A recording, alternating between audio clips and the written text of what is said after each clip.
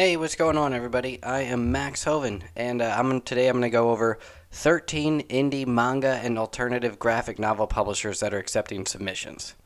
So if you're a small-time or wannabe published graphic novel writer, manga creator, or even just someone who wants to make obscure picture books or illustrated children's books, or things like experimental, erotic pop-up poem books, this list is for you. These are big and small press publishers that are accepting submissions, meaning you don't need a literary agent to reach out to these publishers. And this list contains publishers from serious writers to brand new artists looking to get their foot in the door.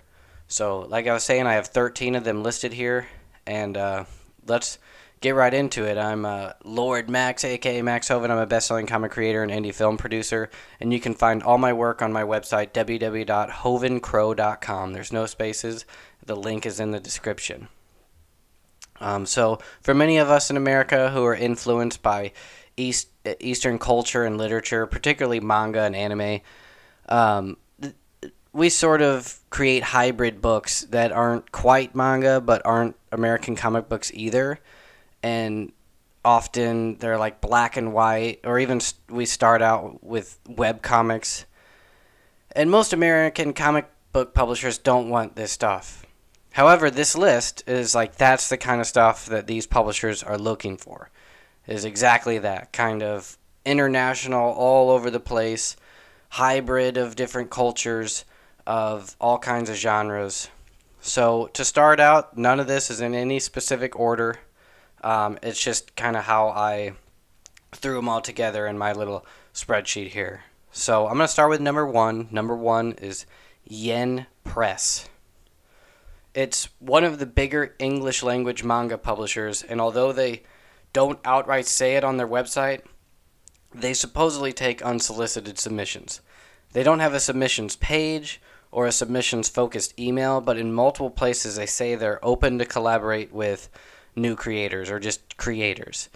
And I actually found out about them when I was researching a big graphic novel publisher, Hatchet Book Group, and they don't accept unsolicited submissions, but on their website they suggest reaching out to Yen Press because they are open to read unsolicited material. So for those particularly trying to publish manga, I suggest you reach out to or at least look it up, Yen Press. That's Y-E-N. Number two is Top Shelf Productions. So Top Shelf Productions was published, I think they're an imprint of IDW Publishing, and they've been around for a long time, since the 90s. And they publish all kinds of stuff in the kids and young adult realm especially. And they say on their website, regarding submissions, I have it quoted here, regarding submissions, we're easy. Just email us a download link of what you'd like us to review, and they say we cannot accept cover letters, plot synopsis, or scripts unless they are accompanied by a minimum of 10 to 20 completed pages, i.e. fully inked and lettered comic book pages. Essentially saying they want finished work. You can't pitch them ideas or half-completed projects. But that's Top Shelf. They're a big-time one that's accepting submissions. And I'm not going to go over... I suggest you guys just go to their websites and look them up, because I'm not going to say, oh, they have these books and they're this good. That's for a whole separate video when I dive into like who's the best. Right now I'm just getting them out there. So number three, First Second Books. They are a graphic novel publisher located in New York City. They say we publish graphic novels in every genre and for all age readers of all ages. Our graphic novels are available online, in libraries, in comic book shops, and wherever books are sold. I'll note they focus primarily on graphic novels for kids and young adults, not adults, and definitely nothing seriously dark or mature. But they're a big-time publisher with recognizable names, but they also publish new-timers as well. They say if you are an established writer or artist who is submitting a project to us in a similar vein, sorry, I quoted this from their website. But basically they're saying that if you're wanting to pitch them, here's what you should send: a pitch letter explaining who you are and what your proposed book is about, a book summary, some character and setting sketches, and copies of your previous work that is in the same vein as the project you're submitting. So that was first, second books. Number 4 is Drawn and Quarterly. This is a huge, big-time publisher that's been around for a long time. They published kind of more the obscure stuff. I'll give you my rundown. So, as they say, over the past 30 years, Drawn and Quarterly has grown from a single-issue magazine to an internationally renowned publisher of the world's best cartoonists. They publish high-quality graphic novels, usually in the more alternative... this is my note. They publish high-quality graphic novels in the more alternative, poetic, and dramatic genres from authors all over the world. But they don't... Nothing mature or heavily dark. They're, once again, mostly young adult and some adult books. They're mostly young adult and adult books, but they publish some kid stuff too. But that's Drawn and Quarterly. Number 5 is Silver Sprocket. Silver Sprocket is a San Francisco-based publisher, gallery, and retail shop championing socially conscious and independently produced comic books and graphic novels and related arts. So they're like a hybrid to where they're mainly a retail shop, but they're a big one. And in addition to that, they basically take on I forget what you call that, maybe like consignment, to where they basically can take your book and sell it in their shop, and if it does well, they'll then publish it into they'll take you on as they'll publish your work and try to get into other shops. But they start out to where they try it out at their own shop. And so here's how they phrase it. If you self-publish your own comics or are an indie publisher yourself, we'd love to check out your comics and consider them for our retail shop. Show us what you have in person at our headquarters or find us at a comics fest. Our present focus is on making space for work by local cartoonists and what we find impressive at festivals. Feel free to mail a sample of your comic along with pricing information to our store address listed above.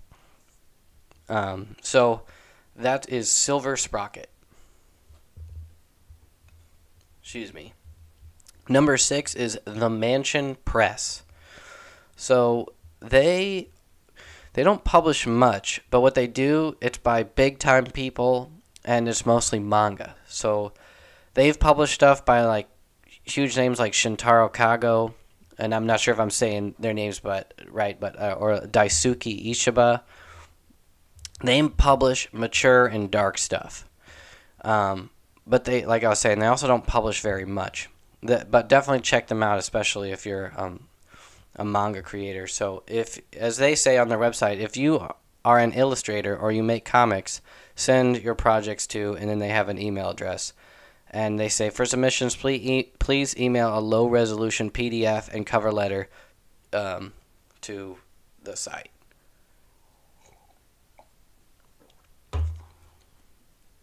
Number 7 is Fantagraphics Books. Fantagraphics should be pretty known, especially in modern times. I feel like Ed Piskor is a big-time name, and his Red Room comic series is published through them, I believe, and that's a pretty heavy book. So they publish everything that's mature and alternative, including manga and erotic stuff and political dramas and even sports dramas. They're kind of all over the place, and they go heavy. But they're a huge publisher, and I'm not sure what it takes to get with them, but as they say on their website, they take submissions. So they say, please submit a minimum of 5 pages of completed art so that we can get an idea of what you deem a finished product, and so that we can adequately evaluate your skill at blending visual and textual storytelling elements. Please include a synopsis of your storyline and indicate the length of the work. And then they also say, please note that we do not look at work submitted in digital format, whether via internet, email, web, Facebook, Twitter, etc. So it looks like they want you to physically mail what you want to submit them by mail to their submissions editor. And they expect it to be, probably just like anyone else, like a finished product with, your synopsis and every affiliate stuff to get them intrigued.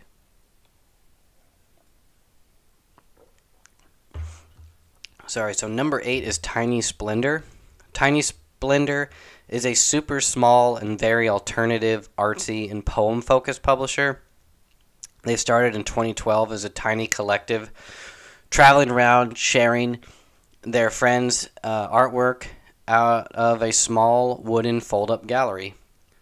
And then they say on their website, so since then we've grown into 2 separate studios, one in Berkeley and one in Los Angeles, providing print and publishing services to artists locally and from around the world.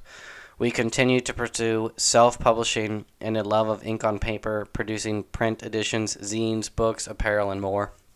So these are definitely one of your more alternative, obscure kind of publishers. If you go to their website and you look at what they are producing, it's very artsy kind of stuff.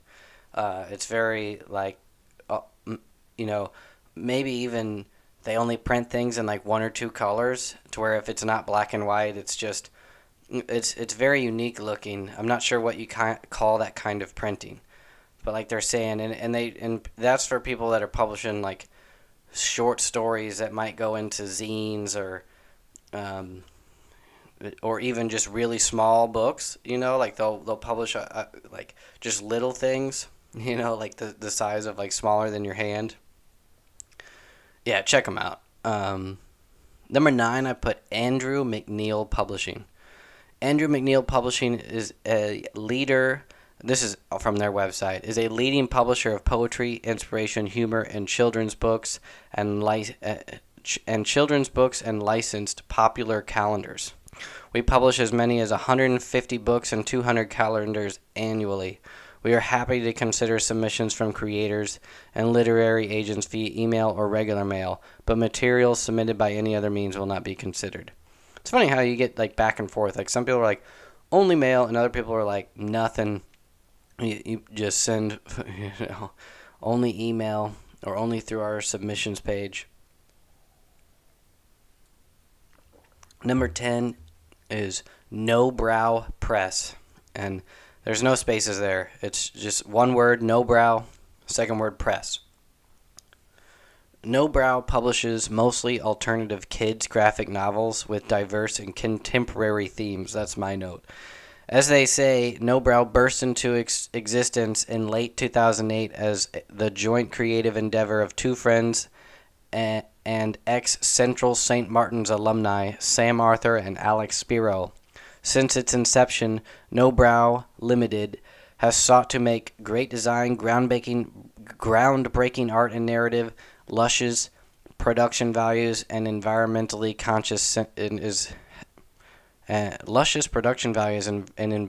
consciousness central to its mission.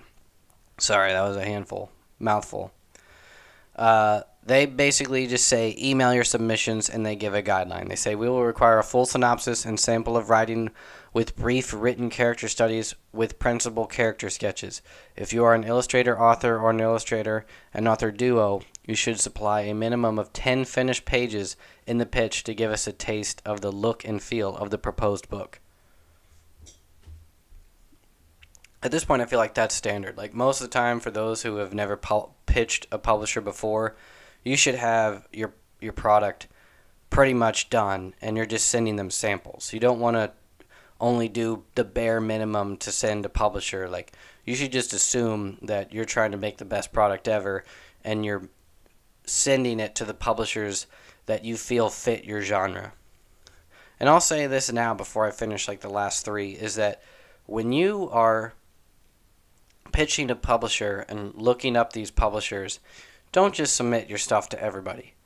You should be buying and reading at least a few books from each of these publishers to really get a feel for the quality of their work, look up how much they're selling, and like try to match. Like you should look at someone's book and then look at your book and be like, mine's of the same genre and quality as this one, so I'm going to submit to this person. If it's not of the same caliber in both quality and like talent and like genre and storyline, or there's no point in even reaching out to these people. Like you'll just waste their time and yours. So number 11, I have Buy Olympia. They say, we are a small operation located in Portland, Oregon. We started back in 1999 in Olympia, Washington, as a way to help our friends sell their awesome handmade items online, and have since grown to have a lot more friends from all over the world. We both distribute and publish a variety of goods from amazing artists. If you'd like us to carry your work, the best thing to do is send us an email with links to images of products and goods you'd like us to carry. We don't have any formal submission policy or any hard and fast rules about things we will or won't carry. Nice. Number 12, I have Iron Circus. Iron Circus is small, but they seem to put out some quality young adult and adult graphic novels, especially erotic graphic novels, and even print versions of webcomics and manga-style graphic novels. Directly from their website, they say, here is what Iron Circus wants. We want graphic novels. Proposals for graphic novels previously unpublished in print, between 100 and 500 pages in length, aimed at readers 10 years of age and older. Both color and black and white proposals will be considered. All genres, with exceptions of superheroes, zombies, and large type books for young readers, will be considered. Number 2, they're looking for erotic graphic novels. Same thing, between previously unpublished, between 100 and 500 pages. They accept color and black and white. Erotica submissions will be part of the Smut Peddler Presents imprint. And Smut Peddler creator and content guidelines requiring sex positivity and consent will apply to these submissions. They also say they're accepting online comics previously uncollected into mini print volumes. So they're saying, do you have an online comic that has been running for a while? Want to make a jump to paper? Let us know. Maybe we can help. The last one I'm going to go over, guys, is probably a pretty known and popular one, Oni Press. Oni Press is famous for the Scott Pilgrim graphic novels, but they're also one of the biggest teen and young adult graphic novel publishers out there. And they're both in stores and comic shops. They release floppies as well. But they are accepting pitches. I don't think they're always accepting pitches. If you go to their website, they'll say, at this time we're not accepting anything, at this time we are, and here's what we're looking for. And at this time in 2023, this is what they're saying. They are saying they are looking for pitches. Cartoonists and writers, we're looking for pitches. If you are a cartoonist who can write and draw, we'd love to see what you have. Writers, this is the day you've been waiting for. We are looking at story pitches without necessitating an artist attached. If you already have an artist lined up you think is up to snuff, fantastic. But if you're a writer who needs help finding an artist, if your pitch is that good, we will help partner you up. And they say our illustrators and colorists can also send their portfolios. For those colorists out there, I'll make another list of publishers that are looking for colorists. It's going to be a lot shorter than my other ones, but they're out there, and I'll try to make a video for that. But I think that ends this video. And like I was saying, so yeah, on that note, these are for those who are wanting to create. You have a story. You don't know exactly how you want to release it. It's not going to go in comic shops. You've got a whole graphic novel, 100 pages, and you'll see almost every other video I have out there, I stay, and you'll see why some of these people said they want that. One of those last ones was want them 100 pages or more. That's why I suggest when you write even comic series, the shortest one you should have is at least, if you a 4-issue miniseries that adds up to 100 pages or close to it. Because whenever you release these as graphic novels, or if you just don't get accepted by a comic publisher and you just want to, or you want to go straight to graphic novels through one of these publishers, they want them at least 100 pages because it's a book. This isn't floppies. So that's all I have to say. Once again, you can check out my work at www.hovencrow.com. I have a comic series titled Liquid Kill that's still running right now, and I'll have more announcements for that throughout the year and into next year, hopefully. And I also have a graphic novel titled It Eats What Feeds It, which came out from Scout Comics in 2020, and I believe it will be going in bookshops in early 2024. I know, 3 years delayed, but it happens. So catch y'all later. Thanks. Bye.